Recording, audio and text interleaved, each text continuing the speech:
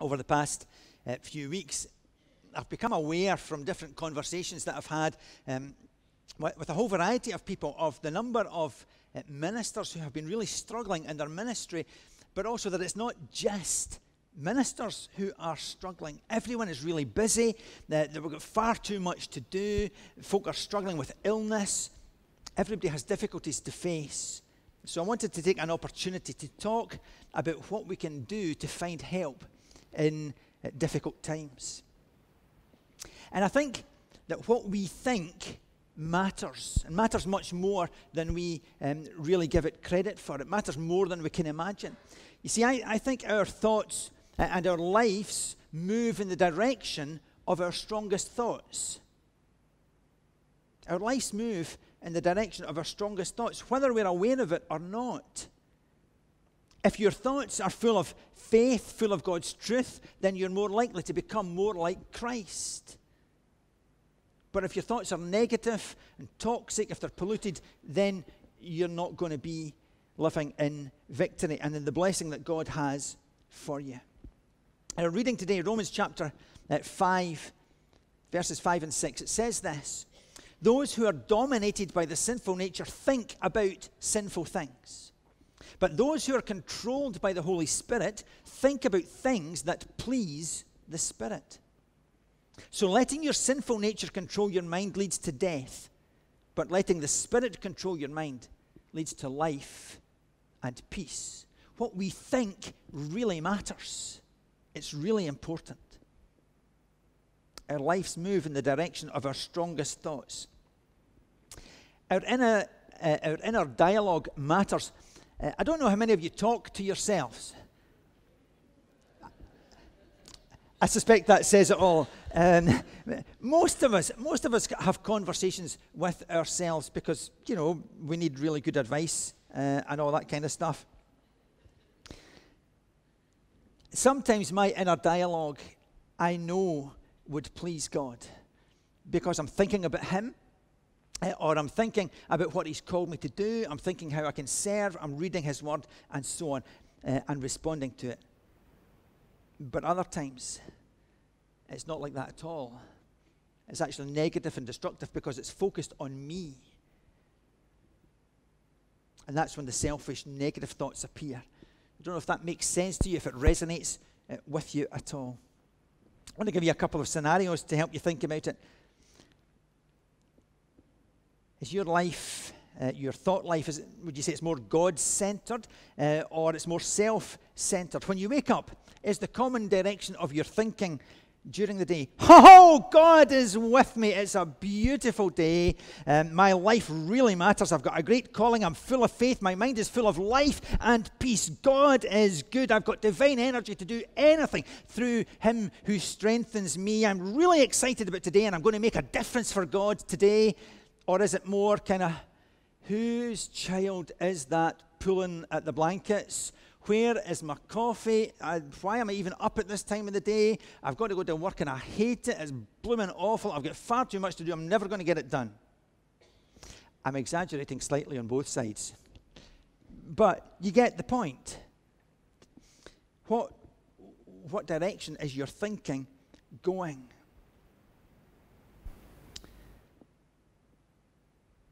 I want to make a statement, and then I'm going to ask you a question. I want you to think about this statement. Your life is moving in the direction of your strongest thoughts. And the question is, are you excited about the direction your thoughts are taking you?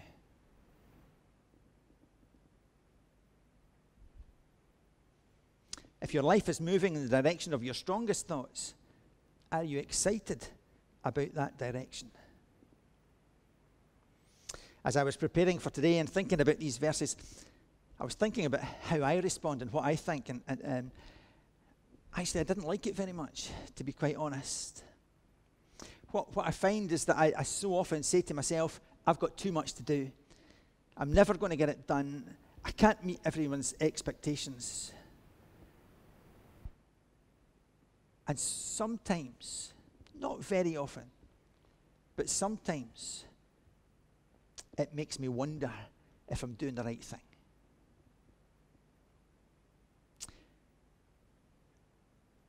What I recognized is that I need God to help me to change my thinking. And I'm not just talking about thinking positive things and everything will be wonderful. I don't believe that. I think positive thinking can help to an extent. What I'm talking about is having your life transformed by God, by thinking about Him and focusing on Him. I think regardless of how positively you think about life, there will still be difficulties and still be struggles that we have to face and that we have to deal with. But if God can change my thinking, then it could change everything and change so much about me.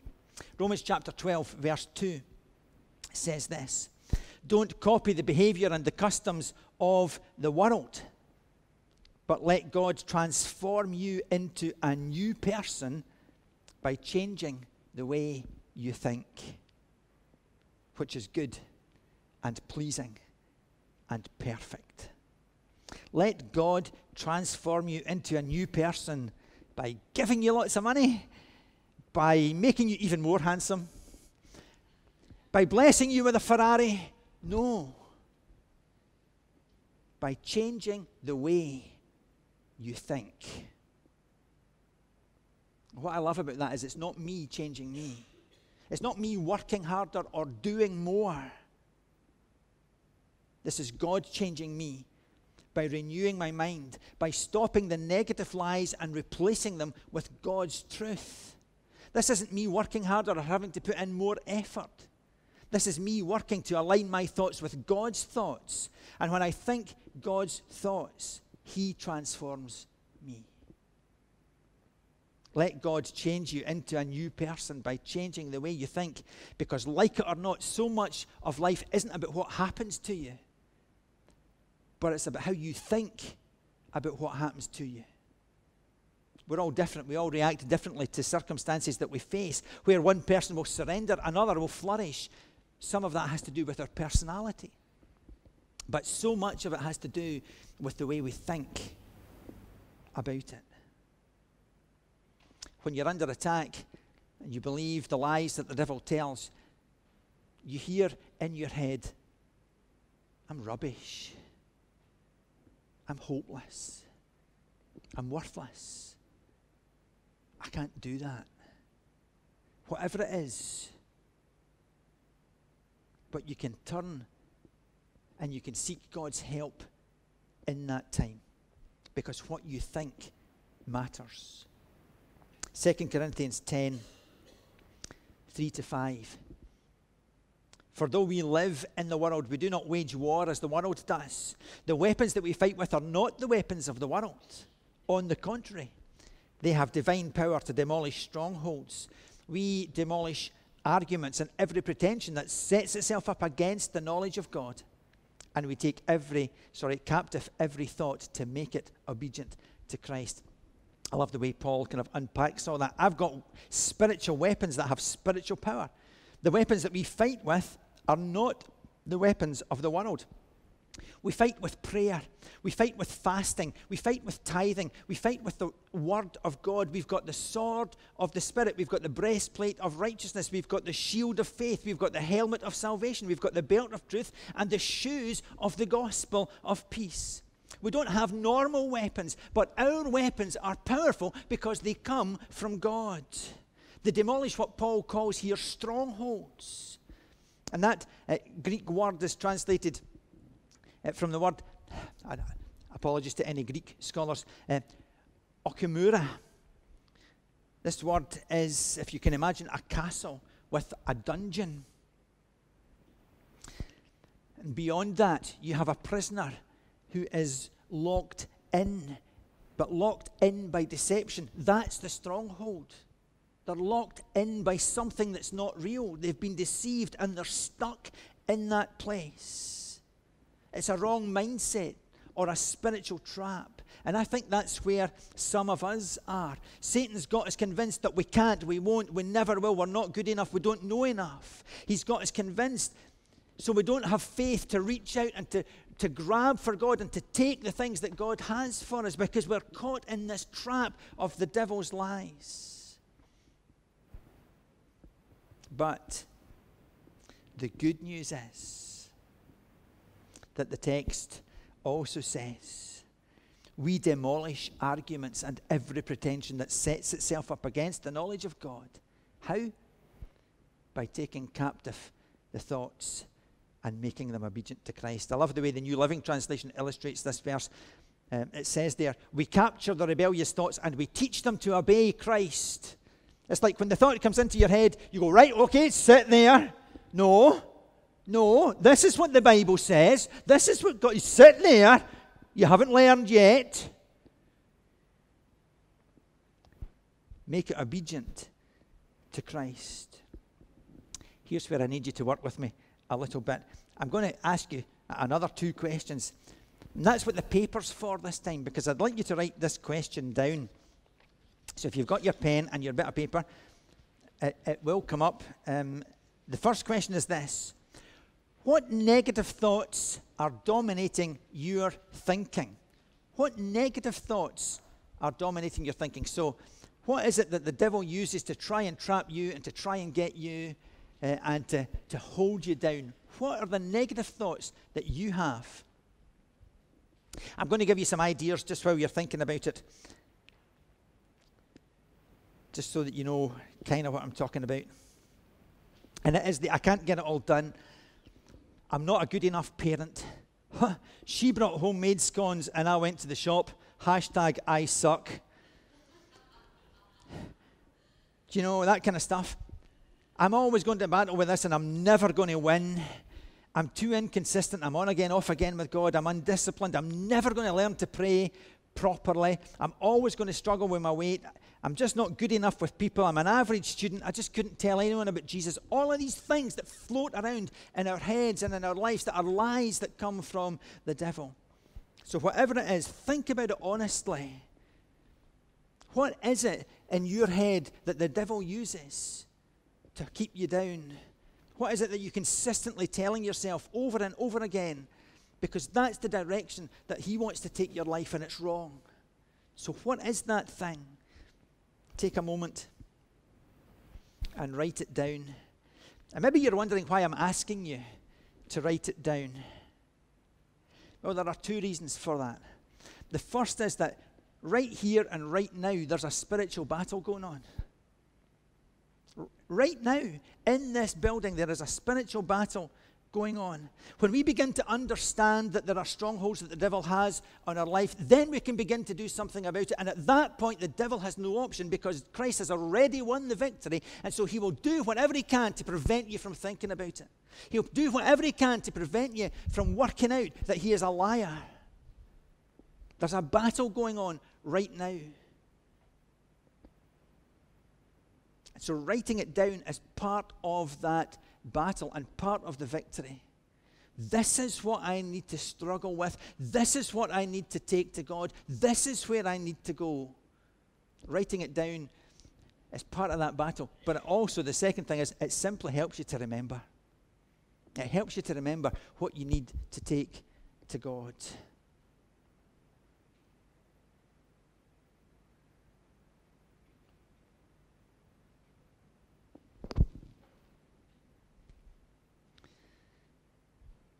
So, if there are things in your life where you are conscious that you have been consistently negative, what do we do about that? How do we demolish the strongholds?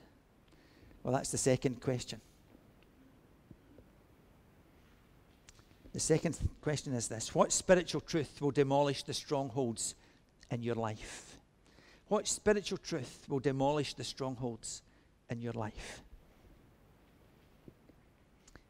What spiritual truth can we learn that will demolish those unhelpful, ungodly thoughts? And maybe if you're new to church or if you're a new follower of Jesus, you might need some help with this. So you can ask somebody that you know in the congregation, or at the end of the service, there will be a couple of folks here who will be able to help you and just talk through some of that with you.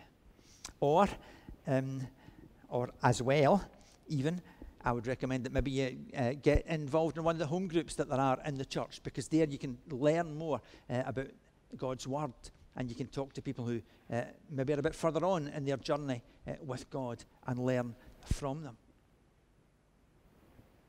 As part of Path of Renewal, the group is starting to look at spiritual disciplines. That's essentially learning the habits of and rhythms of prayer and study that help us to become more like Jesus. So what I want to encourage you to do is to seek God first every day. And I know when I say that, I can see the looks of, here we go again. Right? Because I say it quite often. But I say it quite often because it's really important. It's really important.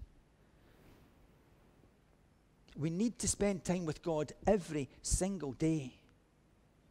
Because if our lives move in the direction of our strongest thoughts, we need to think about God so that we move towards Him. If you spend time with Him and you pray even just for a few minutes every day, if you read His Word and if you think about it and ask Him, how does that apply to me in my circumstance, my situation? And allow Him to speak. Allow Him to transform you.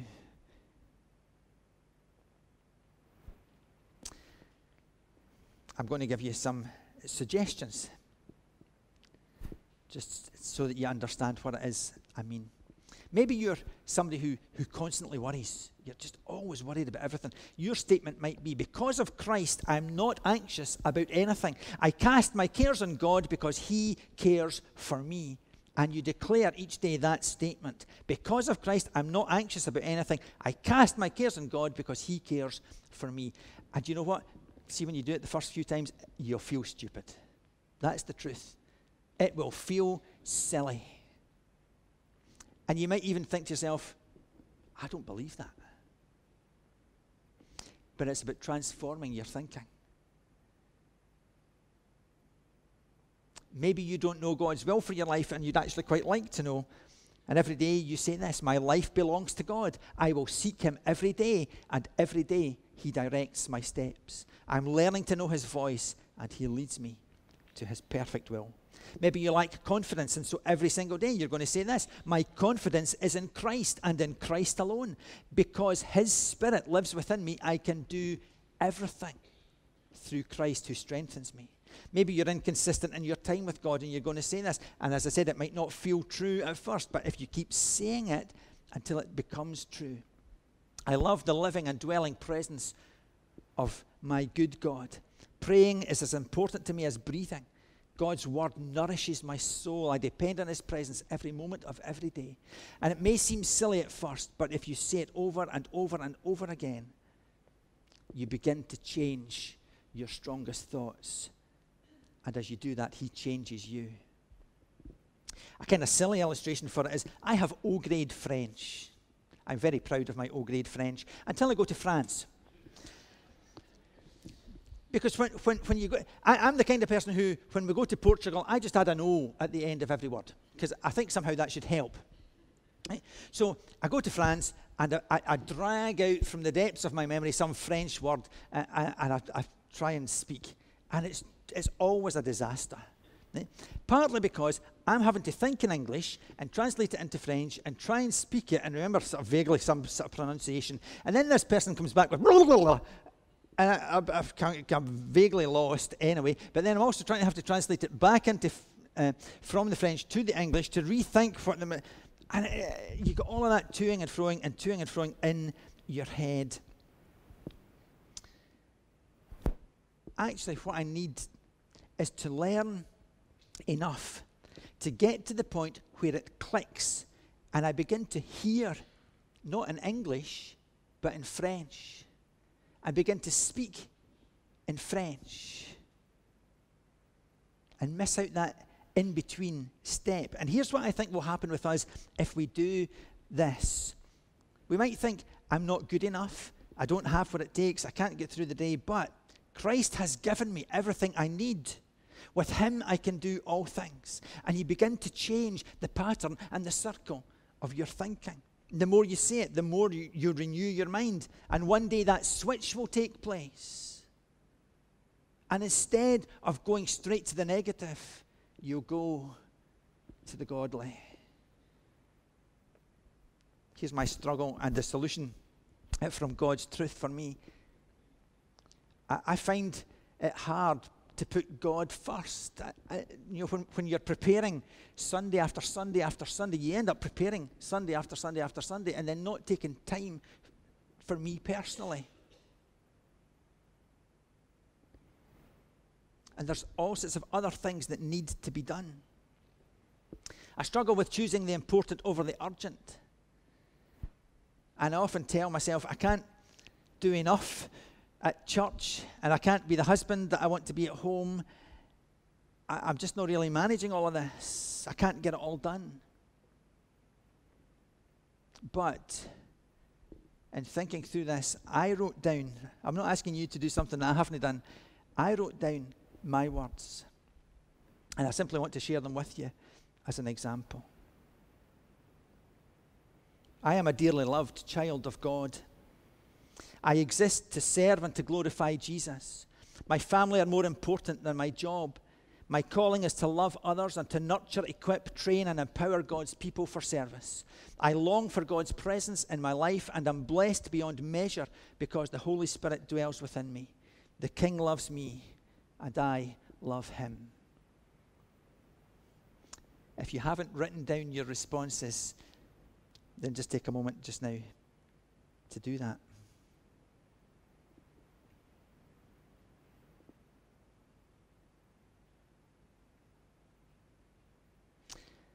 And then when you've done it, declare it, and declare it, and declare it again, and again, and again, and again, until it clicks. Until you begin to believe the truth of God in your life. That's why with all of my excitement and passion and spiritual enthusiasm, I would invite you, urge you, encourage you. If I could command you, I probably would do this. Do this. And see God make a difference in your life. Be transformed by the renewing of your mind. Let God change us to be a new people by changing the way that we think, not locked in a closet by a lie, but set free by the truth. God's word says you know the truth, and the truth will set you free. Jesus said, I am the way and the truth and the life. And when we declare the truth of God into our lives, it will transform us. Satan is the father of lies. Jesus is the way and the truth and the life, and the truth will set you free. Amen. We're going to sing a song as we close, and if you're not aware of the picture of fire, it seems a kind of really strange song, as if we're trying to burn the place down. Actually, it's the fire here is a symbol that God's word uses for the Holy Spirit, who brings transformation, and who brings renewal, and who brings change into our lives. So actually what we're doing as we sing this is asking for God to pour out his Holy Spirit into our lives and the lives of those we know and love. Send the fire today.